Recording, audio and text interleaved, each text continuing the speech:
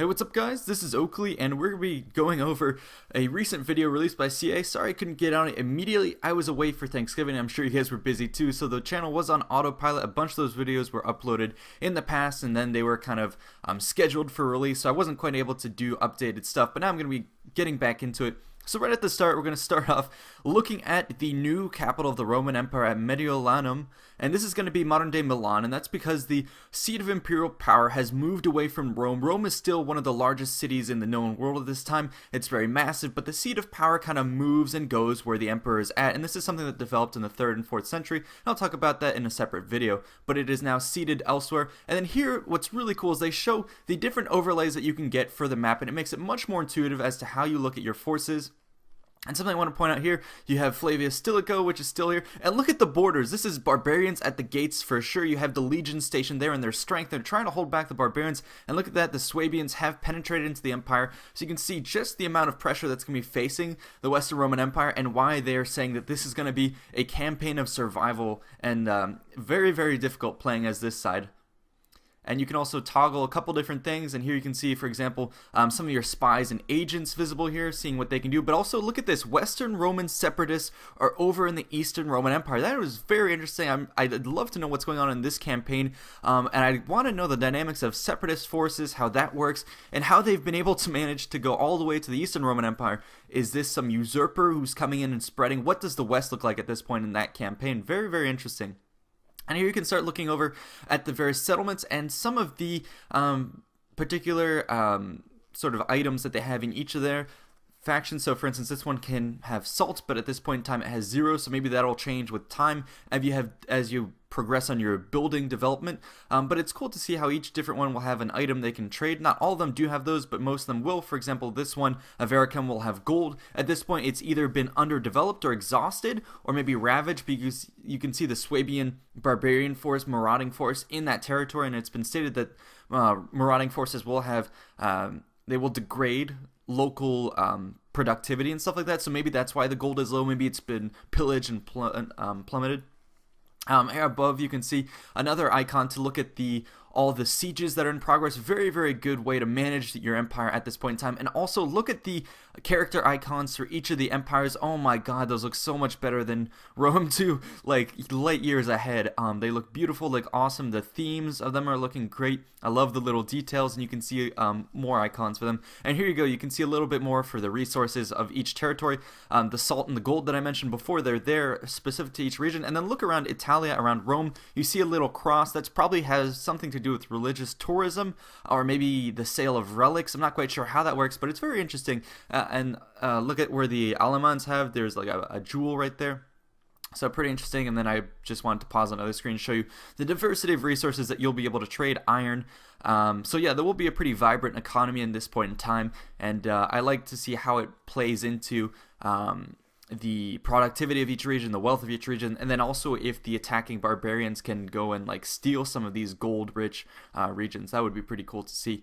Yeah, I'm mousing over the gold again, and here you can see the region wealth, and it's overlaid. So this is good to see from a strategic sense. If you have barbarians coming in, you can see their armies here, and you can see, okay, which territories do I have to defend most? Maybe you can forego those which have really low region wealth and focus more. You can see, for example, here where the Western Roman Empire is, the capital, it's guarding Italy. Italy seems to be a very productive region. Historically, it would have been actually more so Great Britain was very productive. North Africa is very productive.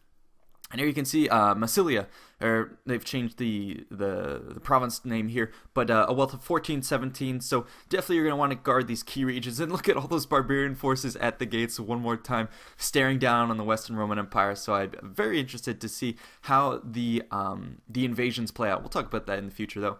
And then here you can see a little bit more on the food resources. And like I said before, look where the Swabi force is. Around them, it's all been marauded and pillaged. And it's been stated before that once pillaging forces come into your territories, they'll decrease the amount of food you have, so it can lead to a lot of problems.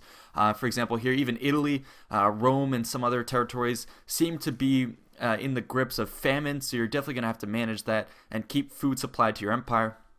And then also you have a religious overlay. I like how they've tried to have all these different religions represented as opposed to culture. At this point in time, people are saying that the division between especially with Christianity, the orthodoxy versus traditional or non-traditional orthodoxy is a little bit of anachronistic, but at this point in time there was sort of a minute difference between the Christianities practiced in the East and the West, Arian Christianity and stuff like that. So I like that it's being represented, although it may be blown out of proportion in terms of how vastly different it is appearing to be.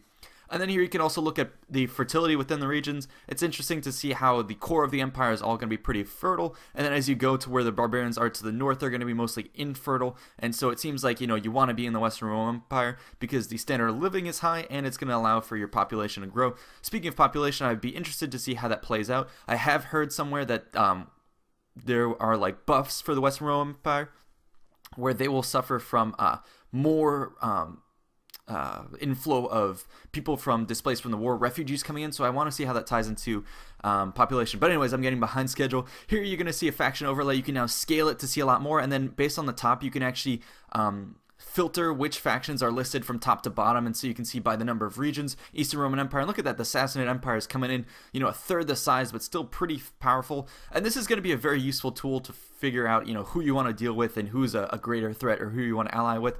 And then speaking of diplomacy, you know, who you want to ally with or mess with, you can do that with diplomacy. And here they're showing just one of the options with arranged marriages. That's going to be very important because now you have the faction tree where you can obviously see, you know, your political resources in the way of, you know, daughters or wives and stuff like that. And here you can see another example of the strength of the different kingdoms put together. And I wanted to point out a couple of the factions that I pulled out from this that you may have missed. Look at this. These are going to be the various factions. Two of them on the top, the Sabirs and the Hunnic Separatists. A couple interesting things. Look at the wheel next to them. They don't have any number of territories. That means we are going to see the inclusion of barbarian marauding forces, just like in Rome 1 barbarian invasion.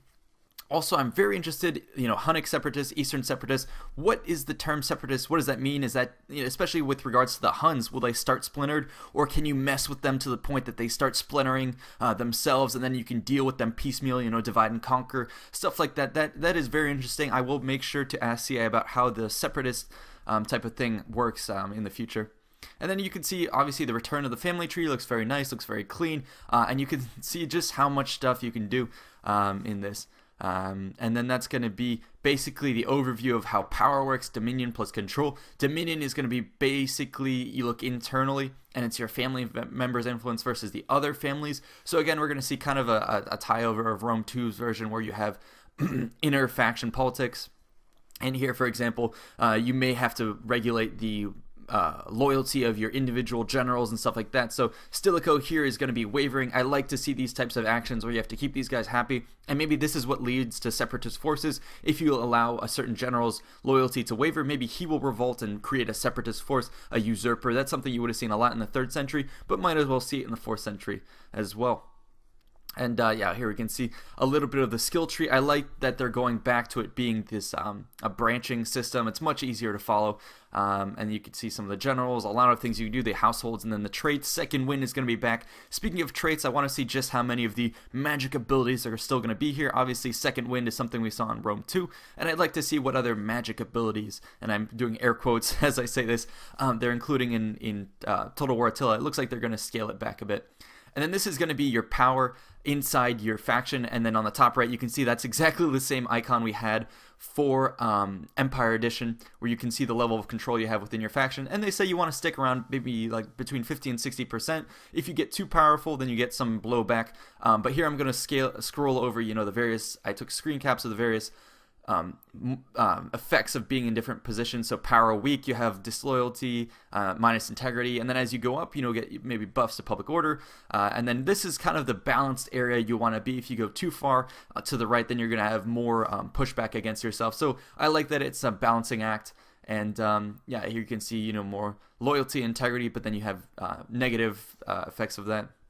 You can also, well, this is a really cool feature, it hails back to like Empire, where you have different people and you can assign them to be in charge of different regions. In order to have an edict, you have to have a particular family member allocated to that region. I think that's a very good move. It makes you tied to your generals. And also here you can see the general right there to the left of this Limitanei border guard, and that caption, that title in and of itself is a little bit redundant. But anyways, you can see the general there. He's going to actually be the general that you, on that tile we saw previously, that you allotted to this settlement. So he will actually show up on the battlefield map. I think that's really cool.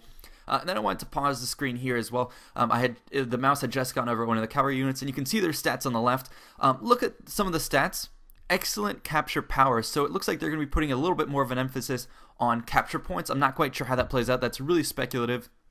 And I wonder how that will work, if we'll be seeing more or less capture points. And there were also some more visible elements that showed off the speed of each unit. I hope that's a little bit more pronounced. And look at this. This is a beautiful image. A Colosseum that's been destroyed and guarded. And then here you can see the intrigue that we had as a whole separate thing in Total War Rome 2. It's now going to be bundled into a little small concise panel. And I love the UI. This has been so much better. In particular right here, because they said there's going to be limited slots for your family members to occupy, you can have some of them be, you know, retainers to higher level guys. So you have this awesome general. Why not make a lower level guy an apprentice to him? I think that's a really cool system. And on the left, you can see the other patricians. Yeah, at this point in time, it would have been actually the equestrians who had a little bit more power. We'll talk about that probably in another video. And here you can see, yeah, the tutelage happens. And I like how, look at the top, the image is slowly moving. It looks like the UI has been streamlined. It's a lot more interesting, dynamic. And that's going to be it. We're going over the campaign map. It's looking super beautiful. And here you can see a little bit of Constantinopolis. That's going to be it for this video. I hope you guys enjoyed. And I will see you next time. I'll make sure to get back to covering those factions that CA revealed. I am a little bit behind on that, so I'll get back to that. Anyways, see you next time.